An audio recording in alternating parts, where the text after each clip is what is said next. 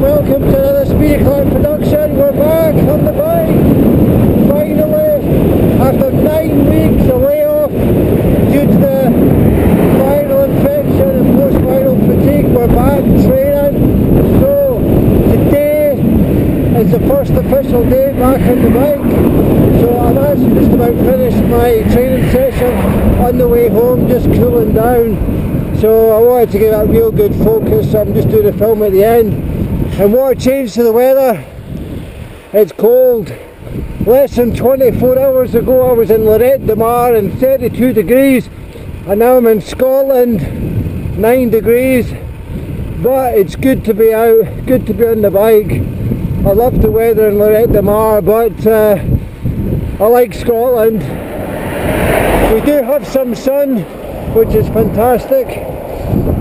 So stay tuned, and now I'll show you how we can go from post-viral fatigue, 9 weeks no training, laid up, 5 weeks bedridden, just back to work, just back on the bike, just back to doing films.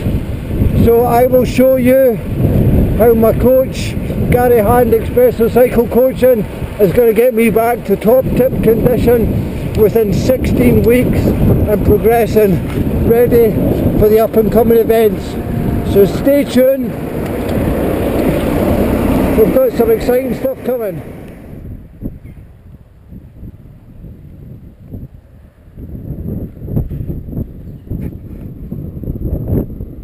So out in a heavy winter training bike today. So today's start, so first day back in the training, so just an easy one, zone 2, so 1,682 feet of climbing, so almost 1,700, average speed 17.5, which was okay because, I don't know if you can see from the trees,